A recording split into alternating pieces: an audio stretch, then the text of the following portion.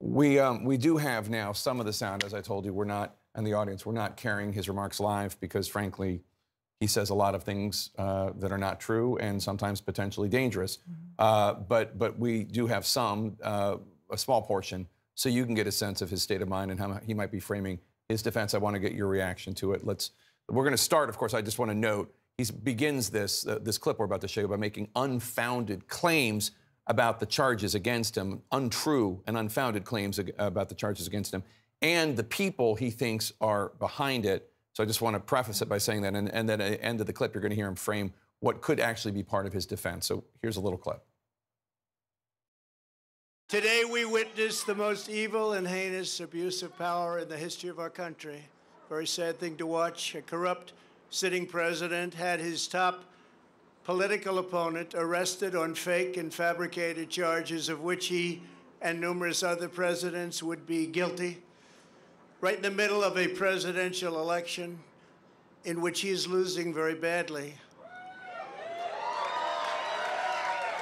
This is called election interference and yet another attempt to rig and steal a presidential election. More importantly, it's a political persecution like something straight out of a fascist or a communist nation. This day will go down in infamy, and Joe Biden will forever be remembered as not only the most corrupt president in the history of our country, but perhaps even more importantly, the president who, together with a band of his closest thugs, misfits, and Marxists, tried to destroy American democracy. But they will fail, and we will win bigger and better than ever before. The Espionage Act has been used to go after traitors and spies. It has nothing to do with a former president legally keeping his own documents. As president, the law that applies to this case is not the Espionage Act, but very simply the Presidential Records Act, which is not even mentioned in this ridiculous 44-page indictment. Under the Presidential Records Act, which is civil, not criminal, I had every right to have these documents. Okay, a lot to unpack there. I'm not going to make you fact check, but just quickly, the Presidential Records Act, that's the defense he's going to bring, that's fine. There is no evidence that he legally kept these documents. They're not his documents. They belong to the American people. There's no evidence that Joe Biden had anything to do with this charges brought by the special counsel. The charges are not fake. The charges are not fabricated. He's not losing an election. The election hasn't started, and he hasn't even gotten the presidential nomination. There's no evidence that this is election interference. We do not live in a fascist state. And in terms of trying to destroy American democracy, we all know who tried to actually undo an election, and it's not Joe Biden, it's Mr. Trump. That said, your response. You know, I think Donald Trump is the king of saying one thing to his supporters and doing another, doing the opposite in private. And in this circumstance, one of just the most brightest examples of that is of him today coming before his supporters and telling them, I was totally above board. I know that I was above board. This was part of the Presidential Records Act. But what we see in this indictment is a recording and also testimony of people telling people close to him, I could have declassified this. I did not declassify this. You shouldn't look at this. Right.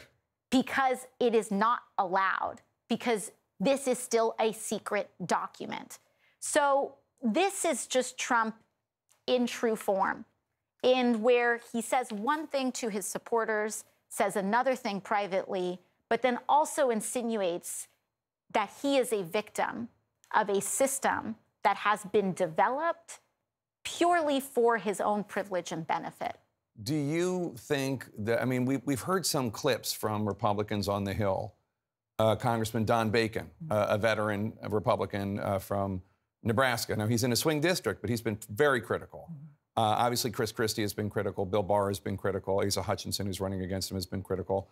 Nikki Haley made comments, if her husband's deploying, if this kind of thing could put my husband's life at risk. Do you see any break in the fever? I mean, have you heard from any Republicans on Capitol Hill not just the Mike Lawlers of the world who are already like Trump skeptics, but that's a congressman from New York for people who don't know. I know you know, but Republican. But I mean, from other Republicans, are people just sick of this already? You know, I do think that what is happening now is also layered into a bubbling political tension in what is happening in the House. Right now, some of the House's most staunch extremists, who are also some of Trump's most loyalist members of the House, have also ground legislating to a halt. And it seems to have been made very clear, and they have sent a direct message to Speaker McCarthy that McCarthy's either going to follow their orders or they're going to shut this whole place down. And that, I think, has created an enormous schism that is starting to happen within House Republicans, and this will absolutely exacerbate it, because what is detailed in this indictment is completely indefensible, on top of a conviction around rape charges that just happened out of the state of New York, and we don't even know what's happening in Georgia yet. This level of misconduct, of criminality, is getting to a point where it is indefensible. And I do believe that we are approaching that point. You talked about the E. Jean Carroll rape charges. It's a civil case. He was found liable for sexual abuse, and I think he had to pay $5 million, something along those lines. A judge just ruled that E. Jean Carroll could add to her complaint against him because he went after her and defamed her at that Trump town hall. Absolutely. Calling her a whack job. What do you think of that? Well, I mean, it also continues to convey his commitment to intimidation and to political intimidation, use of his platform towards intimidation. And to think that that would stop simply at one of his sexual assault victims is very naive. What we're seeing here, as outlined in this indictment and in these documents, right now, one of the things that we had to hear out of this court was that he could not contact his body person throughout this process, because we have seen a pattern that suggests a tendency towards obstruction of justice. I don't think he can talk. He's allowed to talk to him. He's not allowed to talk to him about the case. Right, Yeah. Correct. So one of the House Republicans, Andy Biggs, he is calling this a war phase. He's obviously a Trump loyalist. Republican Senator J.D. Vance, another Trump loyalist, has announced that he's going to hold all nominees to the Department of Justice. He's going to block them. Like, no votes will be allowed on them, he says, indefinitely because of this indictment. I mean, is Washington just going to shut down, do you think, ultimately?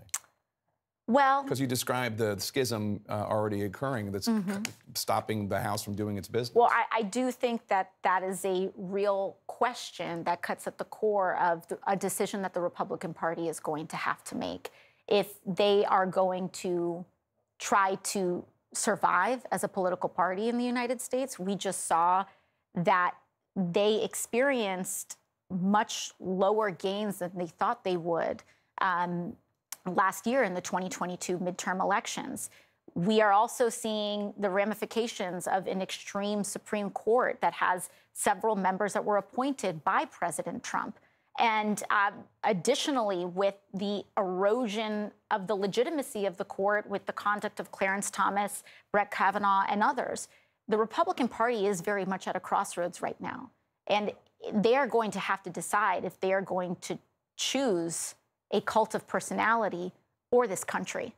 And that is what cuts at the core of this case. And I believe the American people are also going to have to decide if this is something that we are going to accept. And right now, you know, what is very dangerous is that Donald Trump is going to have this case going before a judge that was appointed during his administration. If